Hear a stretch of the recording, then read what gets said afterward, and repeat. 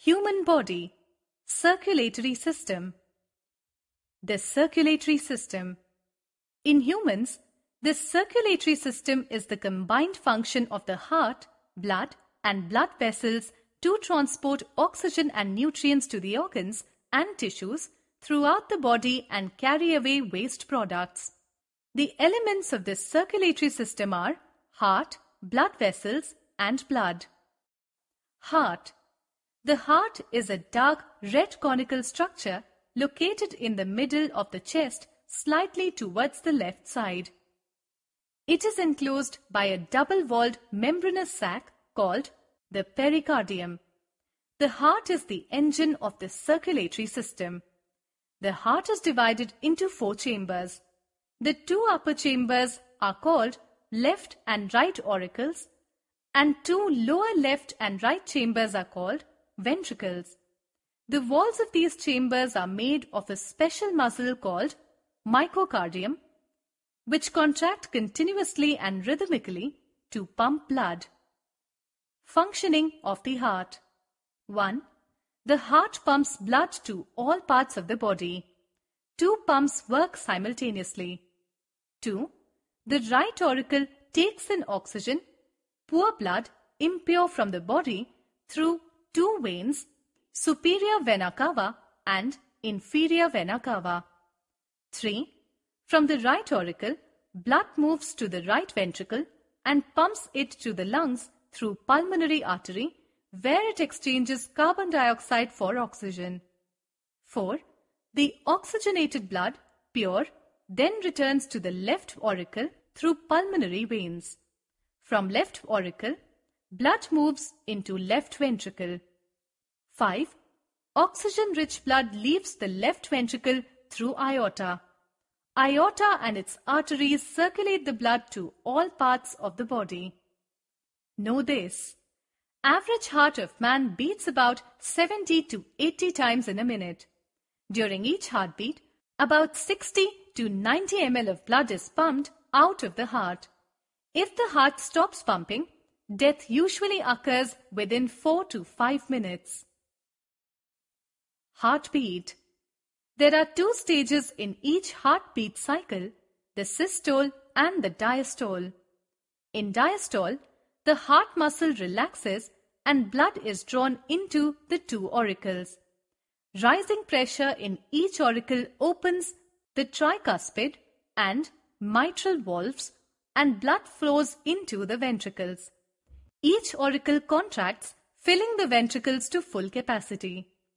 During the systole stage, the filled ventricles contract and the mitral and tricuspid valves close, the aortic and pulmonary valves are forced open and blood pushes out into the arteries.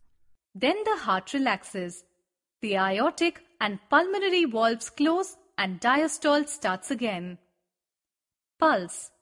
Pulse is a rhythmic expansion of the arteries resulting from passage of successive flow of blood produced by continuing contractions of the heart.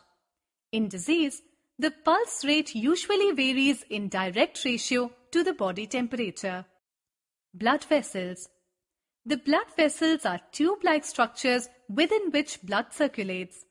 The blood vessels are of 3 types. 1. Arteries. The blood vessels that carry away oxygenated blood, pure, from the heart to different parts of the body are called arteries. They are lined with muscles to withstand pressure. 2. Veins. The vessels that carry deoxygenated, impure blood from different parts of the body to the heart are called veins. They contain semilunar valves, which prevent backward flow of the blood. 3. Capillaries.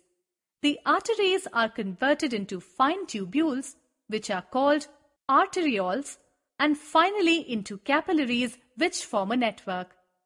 They are the tiny link between the arteries and the veins where oxygen and nutrients diffuse into the blood tissues. Differences between different blood vessels. Arteries, veins, capillaries. 1. Carry blood from the heart to other organs and body parts. Bring back blood to heart from other organs and body parts. Carry blood from arteries to veins. 2. Carry oxygenated blood. Carry deoxygenated blood. Carry both. 3. Thick muscular walls have no valves. Thick muscular walls have valves. Very thin made up of single have no valves. Know this. The circulatory system helps maintain body temperature. Blood vessels expand to release heat, allowing us to cool down, and narrow or constrict to conserve heat. Blood. Blood is a vital fluid found in humans and other animals that provide oxygen and important nourishment to all body organs and tissues and carry away waste materials. It is a complex, sticky fluid of deep red color. An average healthy man has 6 to 7 liters of blood in the body. It is continuously circulated by the pumping action of the heart. Blood consists of 2 main parts. 1. A liquid part of the blood called the plasma. 2. A solid part called red blood cells or blood corpuscles. Plasma. Plasma constitutes the major part of the blood, which is about 55%.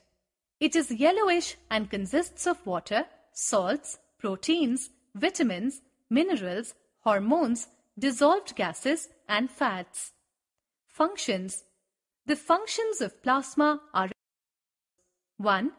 Plasma carries a large number of important proteins, including albumin, gamma globulin, and clotting factors such as prothrombin, fibrinogen, and heparin. 2. It helps to regulate the water content of tissues and blood. Blood cells or blood corpuscles. Blood cells are of 3 kinds. 1. Red blood corpuscles. Erythrocytes. Red blood corpuscles, RBCs, are small-sized, biconcave discs which are without nuclei. RBCs make up almost 45% of the blood volume. A healthy man contains about 4 to 5 million red blood cells per milliliter of blood. RBCs are composed mainly of a protein and iron compound called hemoglobin. It captures oxygen molecules as the blood moves through the lungs, giving red color to the blood. Their primary function is to carry oxygen from the lungs to every cell in the body. 2. White blood corpuscles. Leukocytes. The white blood corpuscles are large, irregular-shaped nucleated structures. Their number varies from 5,000 to 8,000 per milliliter of blood. Their number increases during an infection in the body. These cells form antibodies which kill the antigens produced by the germs in the blood. 3. Platelets. Thrombocytes. The platelets are small, oval, colorless, flat, granular corpuscles which are without nuclei. At the time of injury, they help in the clotting of blood. Functions of the blood. The main functions of blood are: 1. Transport of oxygen, carbon dioxide, nutrients and hormones to all parts of the body. 2. Maintains the water balance in the cells. 3. The circulatory system increases the flow of blood to meet the increased energy demands during exercise. 4. Regulates the body temperature. 5. Protects from harmful organisms like bacteria, virus and protozoa.